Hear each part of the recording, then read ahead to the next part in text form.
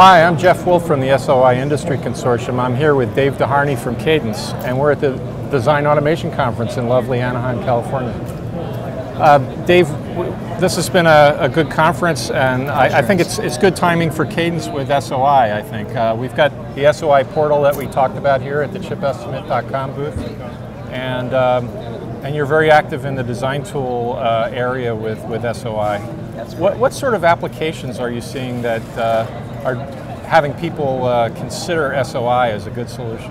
Yeah, that's a good question. So what we're seeing in the application of SOI is, in a few areas in particular, networking. Anybody that's looking for really high performance designs or low power, trying to address leakage, anybody of that sort of persuasion looks at SOI for those advantages. And companies that are doing networking, for example, would be a natural application for that in the high-end communications area.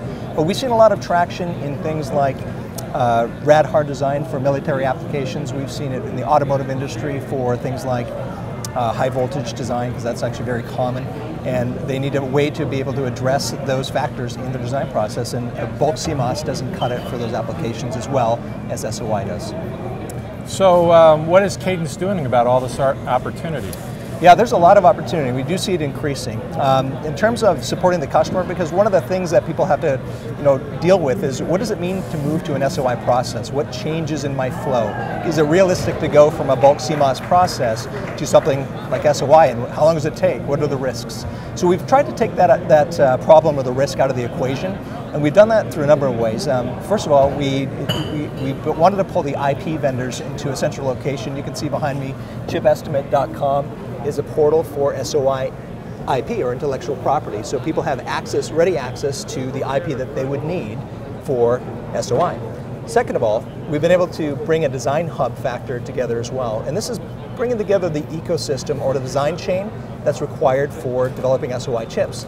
This comes from the libraries, from the process, from the expertise, the methodology, the design rules, the files, everything you would need to have an SOI infrastructure built.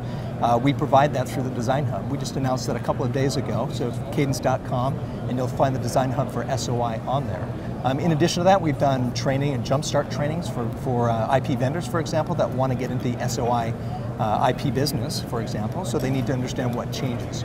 And so as we've done that, we've started to now, again, launched it a couple of days ago. We've seen one of our lead customers go through it now, start to work in that environment.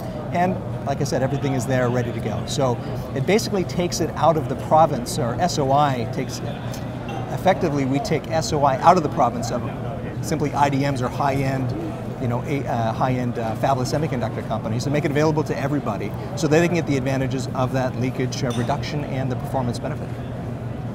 Great. Thanks very much, Dave. Thank you. And thank you, Cadence, for hosting our SOI portal on ChipEstimate.com.